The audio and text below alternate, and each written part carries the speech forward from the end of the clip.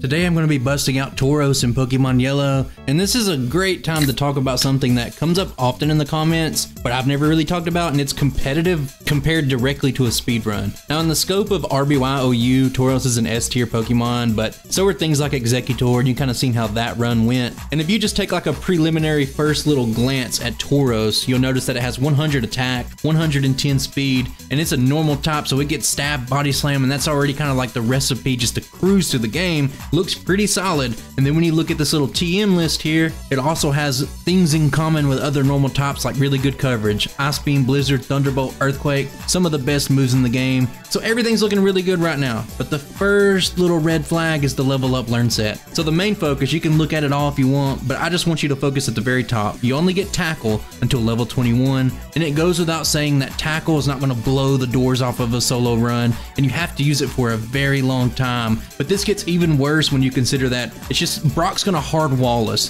so we have to level up a lot. And that goes directly into that second red flag. Tauros is another one of those Pokemon that's just tossed into that slow leveling group, and we already know how the equation goes. You got a bad level up learn set, you don't have moves for Brock, but you also need to get a ton of levels. It's gonna be really slow, and it's gonna put you on the back foot starting out, and you're gonna have a really slow time. But that is pretty much the biggest problem with Tauros. There's a little minor things in there. So the strat here is to get to Pewter as fast as possible. So do the one mandatory bug catcher, go straight there, and it's time for some light years blackout grinding. Now you're pretty much guaranteed one blackout, and oftentimes I'll reset a run if I don't get a result I want, especially if it's this early in the game. But I really wanted to get 2 blackouts here. It's kind of hard to do. I don't even know if it's possible to get a 3rd blackout, but once you hit level 8, you start to do too much damage. Eventually we're gonna get the 2 blackouts, and I'm gonna beat the trainer, but then you really only have one choice left to do. You have to go beat up some wild Caterpies. So I picked up an escape rope earlier, and I guess I'm going to use this time to tell you that sometimes when I do runs, I have everything planned out and I just do stuff different and I don't realize it till later, and this is going to be one such moment. So I have a very specific number, and in all of my other iterations I had a very precise experience range. I would grind, I'd go back and heal, then I would come back, find all the trainers, and then escape rope out at the end. So I decided on the fly here that I'm going to do everything at once because it'll be faster and I'll save a couple of minutes, and it works out pretty good. You do get to struggle strats at the end, but you have to buy so many potions when you black out anyway. It wasn't really a problem, but there's one little key thing that I want you to notice. When I escape rope out, I am 181 experience away from hitting 13. Now where I got my wires crossed here, I won't get into it much. I'm supposed to be level 13 now, and just in the course of playing this game, I just forgot. So I'm going into Brock at level 12. If I would have lost here, I probably would have realized it, but let's talk about the rock solid Pokemon trainer.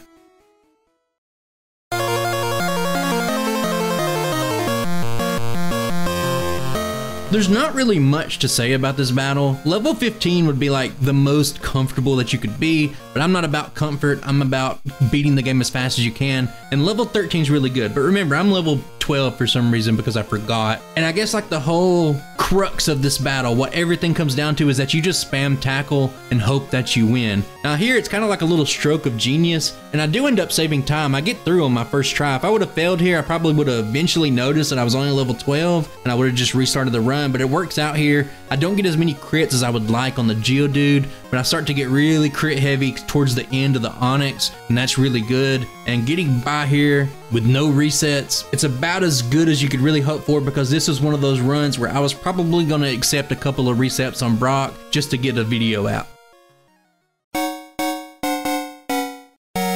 And if you think about it, you might say, hey, you're past Brock, so that's like your hardest challenge. Now you can just start to cruise through the game. But I want you to remember one simple fact. We are stuck with only tackle until level 21. So it's not great, but I still keep things to the bare minimum. In Mount Moon, I just fight the optional super nerd, and I do have to pick up the rare candy because it's very important for Tauros, and everything's pretty standard outside of that. Picking up in Cerulean, the first thing I do before I even heal is I go straight to Misty's gym, and the idea here is that I'm going to battle her 2 extra trainers. And I want you to notice here, this is where my first little inkling came in that I did something wrong early, and this goes straight back to only being level 12 going into Brock, is that I didn't level up to 18 at the end of the Goldeen trainer. 18 was very important for rival number number 2, it just made things a little bit better, the extra damage rounding threshold. And at this point I knew something was up. I didn't really want to restart the run yet, but there is like some specific points that I wanted to reach experience and use candies later, and I was just going to keep an eye on it, and if I remember I'll let you guys know. But let's look at rival number 2.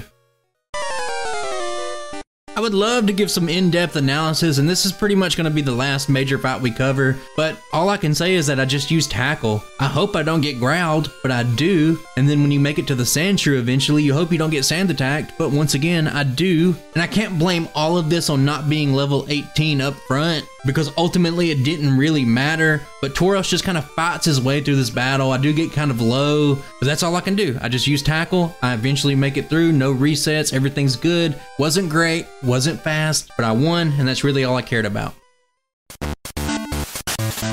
And now it's time for Nugget Bridge, and I love talking about the clusters, but the fact of the matter is that Tauros is just not really equipped for this. Instead, I would like to skip ahead and show you how scary it can be if you never go back and heal, because I'm in struggle strats, and I'm going to go into this battle right here at 24 HP. I take out the Rattata with struggle. Good thing you didn't use quick attack, because you'll see why. I go down to just 7 HP, and that gives me just enough experience to learn Stomp. I can take out the Ekans, and I can finally get through the rest of this route, but you can see already that Tauros is struggling just a little bit, and it makes for some pretty good content when you cut things this close, but this is all 100% because I didn't get that extra experience in Viridian Forest. But now we can take a look at Misty. I guess at level 18 you had like a shot here with tackle, but it didn't really feel good. Bubble Beam does heavy damage. There's no guarantee Misty will go for it, but the TLDR of this fight is I have Stomp now. I can use Stomp. It's pretty easy. I do get beat up just a little bit, but Stomp makes this a pretty easy battle. And finally, the huge pains of the run are about to come to an end. Now let's get down to the SSN, and finally we get Body Slam. I don't want to be too hyperbolic, but this is pretty much run saving and allows Tauros to be a pretty formidable Pokemon. And if you don't believe me, we can just quickly go through the next couple of major battles here. Pretty much a night and day difference when it comes to Rival 3. One shots on everything with Body Slam, and I could just lump Surge into the mix here. Pretty much the only way Surge can beat you is if maybe if he gets like a Thunderbolt into paralysis into you skipping your turn and then using a second Thunderbolt or something like that. It's hard to lose those battles, what I'm trying to say. We get through this one pretty quick, and then we get access to Thunderbolt. And now we're starting to pick up some of these moves. Tauros is starting to feel a little bit better, but first I would like to talk about split data. So today you can see it says 91 overall split. I think it's Dodrio split, doesn't matter. What I want you to notice now is that we're in the hole. Obviously we didn't have a great Brock split and we had to do a lot of extra grinding, and what that means is that after Lieutenant Surge, we're about 8.5 minutes out of the hole. The main takeaway from me playing Tauros so much is that its badness, I guess if you want to say, is front loaded. Everything that's bad about this Pokemon is front loaded, and hopefully we can start to maybe chip away at some of this stuff, but we'll see how it goes after we're done with the gyms. But here's how it looks. Not too great, about kind of what you expect at this point. And normally we would skip over Rock Tunnel, but we do have to talk about the Boomer Hiker. I only have normal moves, they're resisted, he's immune to Thunderbolt, so I really don't have anything for him. And what's surprising is that like every once in a while you'll see these little glimpses from Tauros, because right here you're gonna see even with just Body Slam, I'm going to just easily take him out. I get pretty fortunate, I'm not gonna lie. I get, I think, 3 total crits in this battle. He never goes for self-destruct, so I don't really have to worry about it. This is another point, kind of like Brock, where if I had a reset here, I would just keep the run going because it's kind of expected to get some bad luck, you know, every now and then. But I did want to highlight this fight because it wasn't great, even though Tauros makes it look pretty easy right here. Now we can skip over to Celadon, and today I have to buy immediately, so I go shop before I do anything else. The main reason is that I need Ice Beam, so I pick it up and I learn it immediately, and then the only other thing is that I scrounge together just enough money to pick up 3 proteins. I guess you know it's kind of like not a great run when I have to buy vitamins at all, but it really does help Tauros, specifically in one fight. We'll talk about it when we get there, but that's all I do here. And now let's clean up a few small sections of the game. first up is the Rocket Hideout, and since I've already been to the shop, I'm not going to pick up high money items. The only thing I would like to just quickly touch on is that I did test Double Edge. I thought it might help me get through a couple of fights maybe under leveled, and it just turned out to not really be the case, so it's kind of like straight to the point here. And the main reason that we had to go ahead and get Ice Beam is because Giovanni's actually pretty tough without it, and we just have the luxury. You already know when you have ice, water, grass moves against Giovanni, it makes it a lot easier, so I'm able to mow him down. And it would have been really nice to be able to hold off on things and maybe pick up just a few more vitamins here and there, but I made it work. And at this point, after having the start that Tauros had, I just wanted to be as efficient and as fast as possible as I could through the rest of the game. Now let's take it over to Pokemon Tower. I'm going to skip over the rival, and I just want to talk about one thing really. Pretty common topic, but Tauros doesn't really have a good answer for the Ghastlies. I have had runs just be derailed here. There's even one point where I thought if maybe I should level up a little bit more, or maybe grind some extra trainers, but you can see that you can get a pretty high percent two-shot range, and as long as you don't get confused and start hitting yourself, things are fine. I end up kind of YOLOing it here. I'm a little bit low already, but it works out. I did want to talk about it because to me, it was kind of like one of those parts to where I was like, should I work on this, or was the Brock split already bad enough to where I just got to cut all the corners that I can? Now we get into what I would say is the run's only little extra training spree that's pretty heavy. I'm going to fight all the bikers here. I've talked about these a lot in videos. I'm going to have like little steel frames for all of them, just so you know. There's 7 total. There is an 8th biker that has Voltorbs, but I really don't like that fight too much. And it's going to get me some really crucial levels. And I guess while we're showing all this stuff, I'll just talk about like some more thoughts on Tauros. And the slow leveling group really hurts this Pokemon. When you make it to about your early 30s, every option that's available to you is pretty tough to take on. That's including like Erica, you look at Silph, Koga, Sabrina. They're all really tough without levels, but if you use your rare candies hastily and just don't really think about it, you're really gonna miss those levels at the end of the game too, so there's some sort of balance. And for me, I think this is like the best mid-game training spot. So I just take them all out and I get some, like I said, very much needed levels. And since I'm here, I'm already gonna swing down to the Safari Zone, and the only thing here that I do is I do pick up the protein. I love the extra proteins for this run, so I picked that up, and now we can backtrack and we can finally take on Erica. Now this fight's not too great. Tangela with its little weak spaghetti arms, you already know how I feel about it. It's not too bad. Hitting level 35 after it, I'm pretty sure on the old route, if I were to hit 13 for Brock, I would already be 35, but it doesn't really matter in this case. I digress. But you have Ice Beam, and everything's pretty much a 2-shot. I think you have a pretty decent range on Weeping Bell, but I don't hit it here. The worst case scenario, as always, is you get put to sleep, and I do get paralyzed here. This ends up being really close, and this fight's just not good, I guess is what I'll say. But compared to like every other alternative that you can take on at this point, this is easily the best option. And the fact that it was so close should sort of like cue you in on how it's kind of like a struggle to play Tauros just a little bit. But we get the win here, 4th badge down. Let's go get some more upgrades. In Silph, I have one singular goal, is to make it to that 10th floor and make it to Earthquake as fast as humanly possible. That really rounds out the set. Like if you have Thunderbolt, Ice Beam, Earthquake, what more could you really want? And basically once you make it to this stage in the run, the only thing you could really ask for is that you somehow magically wasn't in the slow leveling group, but you can't really do anything about that. Outside of that 10th floor visit, there's really only one little wrinkle here. I pick up one Scientist, goes down really easy with Earthquake, and that means we can jump straight into rival number 5.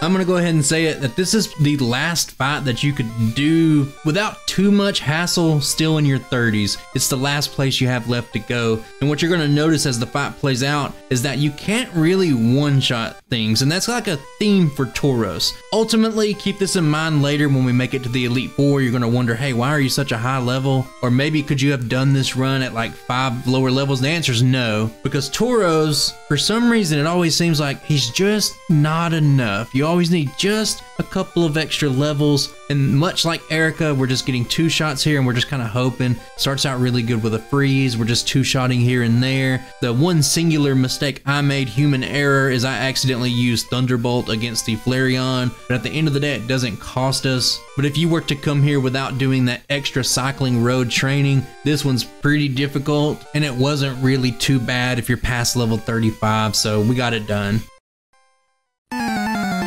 After that, I'm immediately going to go to Sabrina. Not really much to say here. Weak Pokemon. Tauros is just incredibly fast, so I already outspeed everything. And by everything, I mean just the Abra, I guess. But if you outspeed the Abra, you're usually pretty good. Body Slam's strong enough to not really matter. Alakazam does hit me really, really hard. Made me a little bit scared, not going to lie, but I do get it done. Another quick badge is down, and I'll take that any day of the week. Now we're down in Fuchsia, and the only thing to say here is that I'm going to fight another optional trainer. The first tamer here is going to give me just enough experience that when I defeat the second mandatory juggler, I'll hit 41, and from that point I'm going to use 4 rare candies, get myself up to level 45, and that's going to put me in a way better position than trying Koga at anything before this. So let's see how that goes. This is where the proteins come in handy, because without them, I would say that you maybe have like a 60% chance to one-shot the first Venonat, and it just keeps going down after that. But if you use 5 proteins like I have in this run so far, that chance on the first Venonat pretty much goes up to about 90%. Then you have like a 60-something% on the second one, and you can see here that I get those 2 ranges and I knock it out. And while I'm not going to be able to knock out the third Venonat in one hit, it basically means that even if I get Toxic put on me like you're going to see here, it just doesn't really have enough time to tick to really mean anything. And unless Venomoth starts using Double Team and you start missing like 3 or 4 turns, it's not that bad of a battle. 45 felt really solid with this one. But just a pretty important note, this was the reason for those proteins. Normally I don't even like to buy or pick up vitamins, but it definitely made this fight feel a lot better. Now it's time for that brisk swim down to Cinnabar. You already know we can kind of see the end in sight just a little bit, and the only thing that we need to cover is that I picked up Blizzard down here for a very important moment in the run later. Comment down below if you can guess what Blizzard's actually for. But other than that, brother, we just contemplate on if TM28 is actually Tombstoner, brother, or not. Blaine is up next, and I just use Earthquake. I don't really know what other strategy you guys would want me to do, but I get pretty fortunate here. I actually crit on all 3 Pokemon. It's unfortunate that the Arcanine can survive one, but I'm at full health pretty much, so I can just tank whatever he does to me. Maybe a Fire Blast crit would kill me. I don't know. I don't really want to look anyway. But this was not too bad. In practice, I did lose this a couple of times, but you can always lose against Yellow version Blaine if you get unlucky. But that's going to give us 7 gym badges down.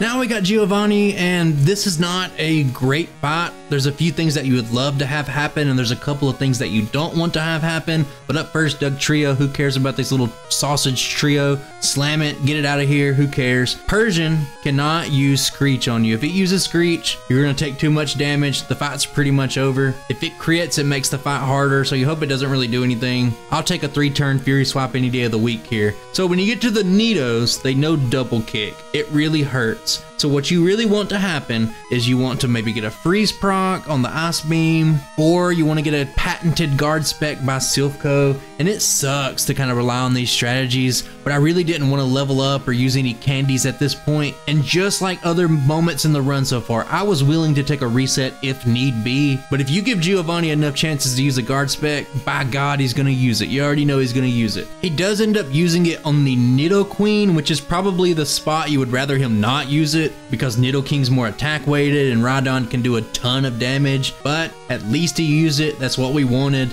So at the end of the day, we're going into Rhydon at decent health. If it uses Earthquake at this range, you're probably dead, but what he ends up doing is going for Rock Slide. It does a ton of damage, but we're still living. Got 19 HP left, and I take the final badge.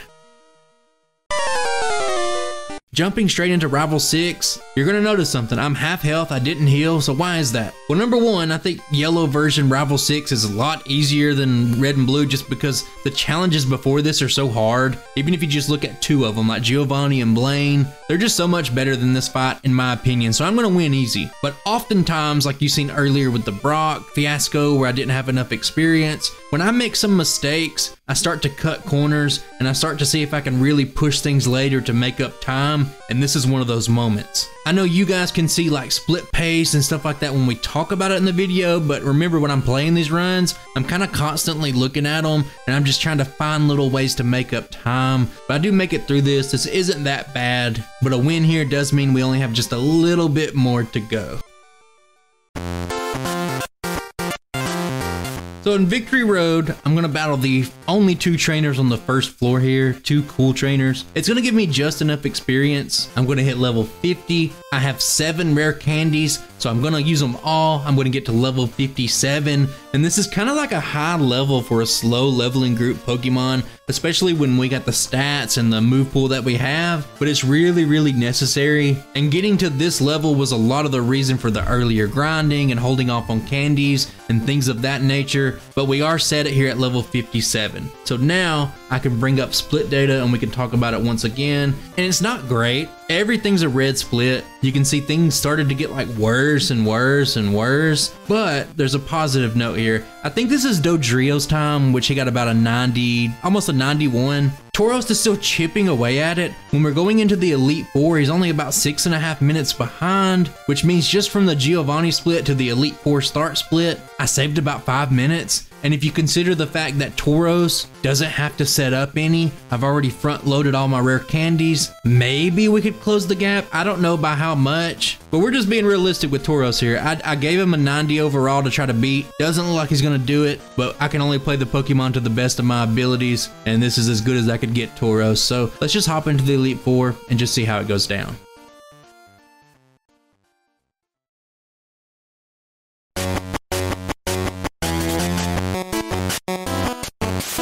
So a lot of strategy with Tauros is pretty basic since you can't set up, you're just a normal type Pokemon, but we have Thunderbolt, super effective against all but one of Lorelei's team members. So the plan here is just to spam Thunderbolt. Funnily enough, your attack is so much higher than your special that Body Slam does equal or more damage than Thunderbolt in most situations. But just for the sake of saving PP and all that kind of stuff, I'm just spamming Thunderbolt here. And what you really hope is that you don't get like an early Growl or like an Aurora Beam attack drop, because that would be a death sentence. And what ultimately ends up happening is that I just slowly trudge my way through this fight. 2-shot here, 2-shot there. Every Pokemon that comes out gets a chance to hit me, and they do. I take some chip damage, and I can one-shot the Jinx just fine, but that means when we make it to Lapras, I'm at 86 health, which isn't the worst thing in the world, but it does have Hydro Pump and Blizzard. And I will say the thing about 70 base special, it's good enough to survive attacks. It's just not really good enough to use your special, like for offense. So Lapras is gonna use a Blizzard. It hits hard. It takes me down all the way to 9 HP. And I'll be honest with you guys, I don't know if I was gonna get the 2-shot regularly here, but I get the crit and Tauros pulls out a win. So first try,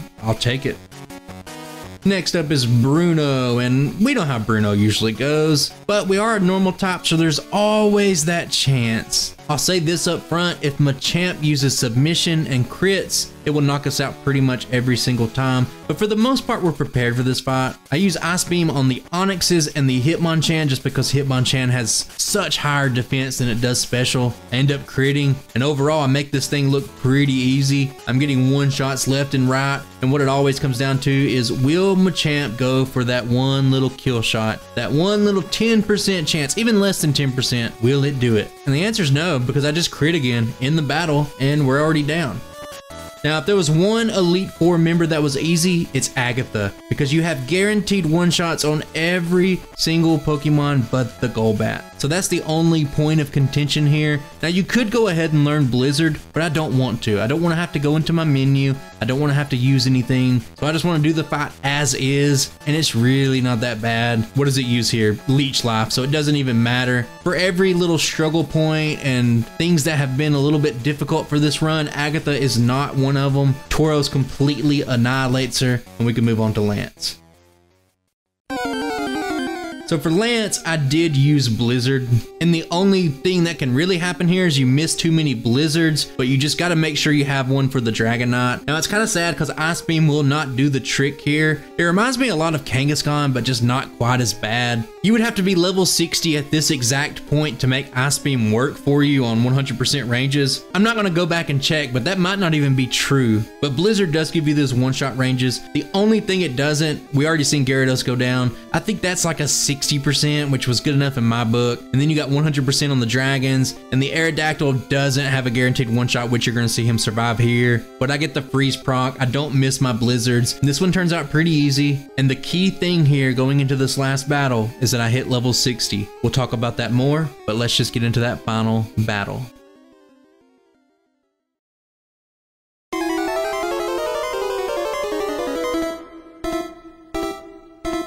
Alright, so level 60 means two pretty huge things for this fight. The first two Pokemon don't really matter. Blizzard's gonna one-shot, Body Slam's gonna one-shot the Alakazam. They never really did matter. But the first big thing that level 60 means is that you don't have quite the guaranteed two-shot range on Blizzard, but it's like 80-something%, so it's good enough for me. And you really just hope that you hit your moves and you don't see Hypnosis. I guess that's pretty much the same every time you see Executor, but it doesn't happen here. I get the two-shot without critting. That's exactly what you want to see. The second thing that level 60 does is it makes Magneton have a really good range. It's 65% with the proteins to one-shot it with Earthquake. If you're less than 60, the range is pretty bad, and more likely than not, you're just going to get Thunder Waved, and the fight's going to become a lot more difficult and slower than it needs to be. So level 60 was key here, just to get that one-shot range. And from that point, the fight's pretty much over.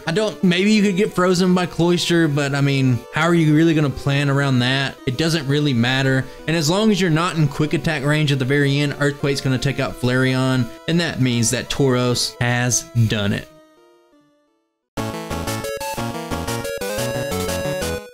Tauros finishes with a final time of 2 hours, 36 minutes, and 18 seconds. And that's not too bad.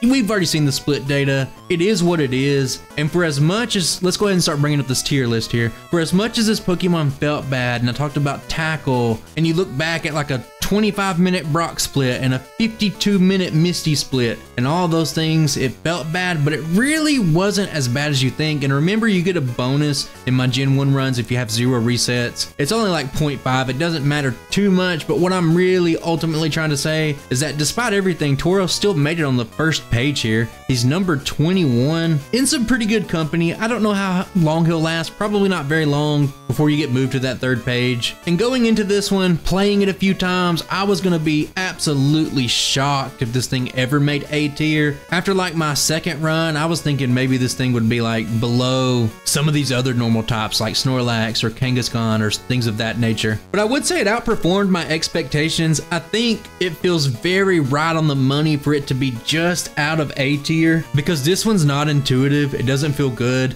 Remember, I only played 3 runs, so I'm sure there's some more optimization you could do, but this Pokemon's not fun enough to warrant that for me. And if you made it this far in the video, I really do appreciate it. You are a real one. Special shout out to my channel members, my Patreons, and I'm hoping to get more Gen 1 content out. I know that sounds weird, I'm always putting it out, but like I need to get these vanilla runs so I can do a, halfway through tier list or something like that, but I don't know. I don't really care. That's all I got for you. I'll catch you on the next one. Bye.